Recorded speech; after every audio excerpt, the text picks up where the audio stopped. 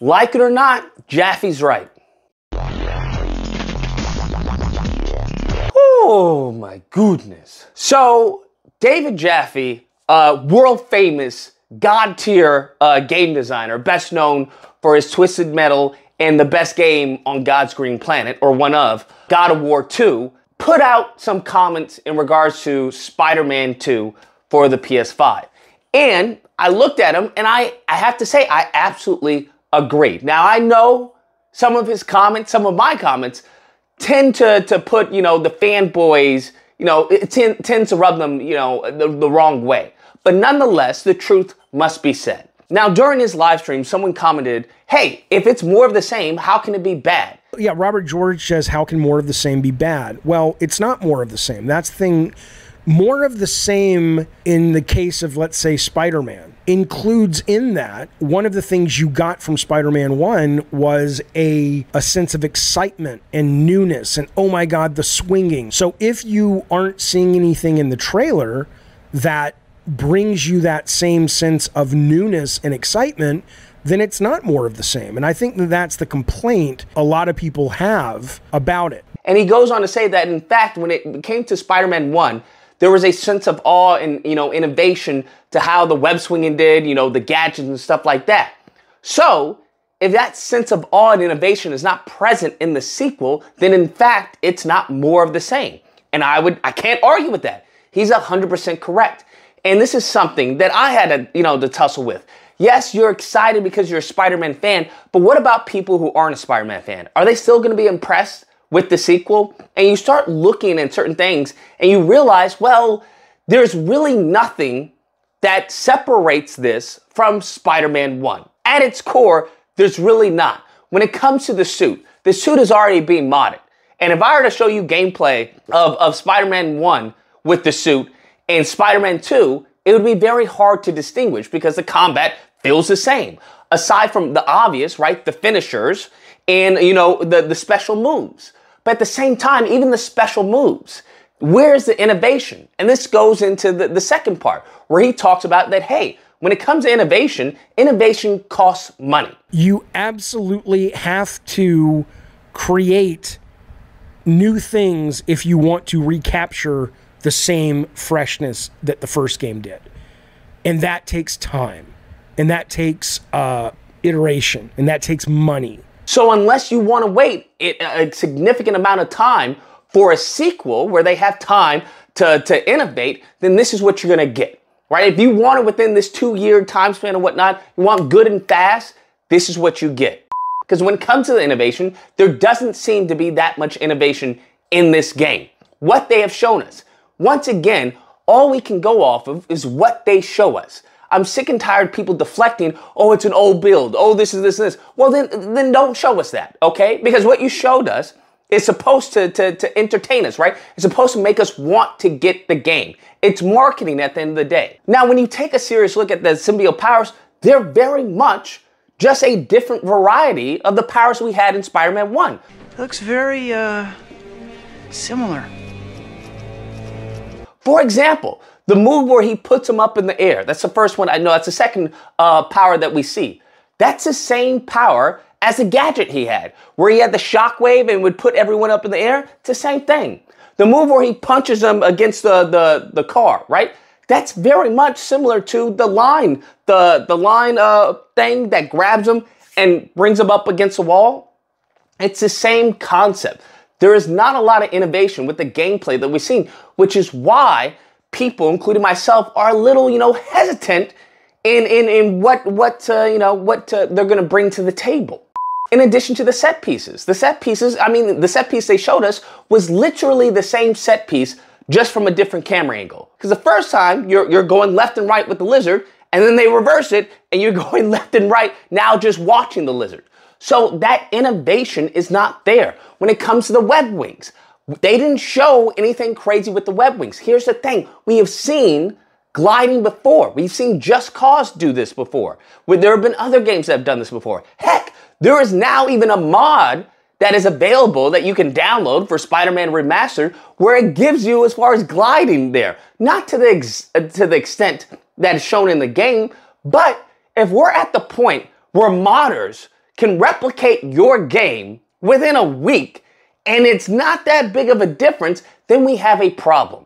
I know they had a wind tunnel, but what difference is that? That's the same thing as the web tunnel. It's an automated sequence. They have yet to show us anything that really screams innovation, that really screams, hey, this is Spider-Man 2. I understand that the map is bigger. I don't care. I'm just going to come out and say it. I don't care that the map is bigger. Because if you want, there's tons of games that have massive maps, but there's nothing to do. There's a barren wasteland. So unless exploring that map, having characters in that map, the side missions, the side quests, unless that is entertaining, then I don't care how big the map is. When it comes to graphics, a lot of people want to scream about the graphics. That doesn't mean anything. I care about the mechanics. I care about the actual game. And the final note he touches upon is something that I've been screaming from the rooftops when it came to Spider-Man 1. And that is, as a consumer, our job is to demand excellence. I'm glad to at least be getting a little more information, but I do got to push back on these people that are, I mean, I think these people that are sitting around going, you know, it's the sequel. What do you want? You're fucking bootlicking, fucking Stockholm Syndrome victims to these companies. Your job as a consumer is to demand excellence, is to demand to be delighted and surprised and excited. That all these people you see making videos are very much bootlickers because they want to have, you know, an in with Insomniac so they get an early copy of the game or they get special privileges, whatnot. But that doesn't help Insomniac. You have to understand, it doesn't help them be better. When I was demanding certain things in the game, that helped them be better. Now, here's the thing. Even with my demands, some of them were implemented, some of them were not. But I think the crux of this is innovation, is that, hey, this is something I want. This is something that would make the game better. This is something, the community, this is what we want to see.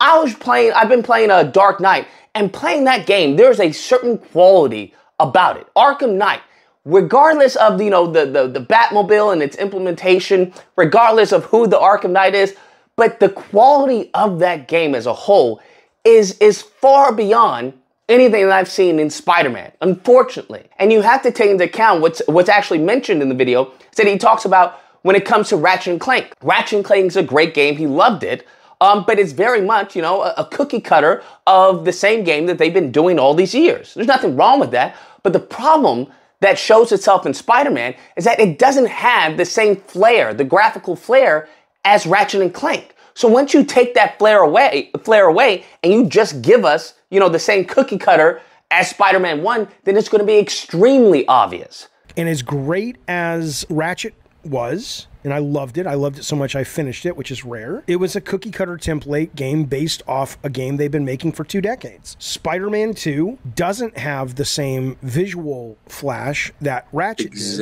And so you're left with just the gameplay, which what they showed was fine, and it's very grilled cheese sandwich. People will play it and they'll enjoy it. It'll be comfort gaming, and that's all it needs to be. And I think that's what this game is suffering from as of right now. Now, of course, they can come out and show us some gameplay that completely blows us away, where it's like, yo, whoa, where was this? And sometimes that happens, right? Where they show us the first gameplay and it's like, eh, and then the second trailer is like, yo, why wasn't this the first trailer? I pray that I'm wrong. Don't get me wrong. I pray that I'm wrong and it is just egg on my face, because that's great. That's a win for me. That's a win for the consumer. But as of right now, there's not that much to separate Spider-Man 1 from Spider-Man 2. And as Jaffe says, you know, it could very much be budget constraints. It could be due to, you know, a lack of crunch, where people are like, hey, we're not going to, you know, force you to do more than you need to. Just be easy, take it easy, you know, all this kumbaya nonsense. I'm not saying they need to take 20 years, but I'm just saying I would very much like to see that innovation take a center stage. Anyways, guys, that's a video. Let me know what you guys think. Whether or not you believe, look, you're just a hater. Why don't you like anything, huh? You're always complaining. Just be happy. They haven't even showed us. It's only the first build, bro. It's not even the final build. Or if you can't believe, listen, my kitties. Listen, kitties. If you don't know what you're talking about, then just say that, okay? But if you like the same thing, you know, with a different coat of paint and maybe a couple of animations changed or switched around, then fine, by all means. I want the best for Spider-Man, okay? I want Spider-Man game to be on the same level as the Arkham series. That's what I want. I want Spider-Man to be on the same level as Rocksteady. That's what I want, or as Rockstar. That's what I want. And if you don't want that, then just say that, okay? But upon that level of execution, it's gonna have to be some quality checks. Just is what it is. Nevertheless, if you disagree with the video, you're more than welcome to call in during disagreement days, which are typically held Friday through Sunday. There'll be a number on screen.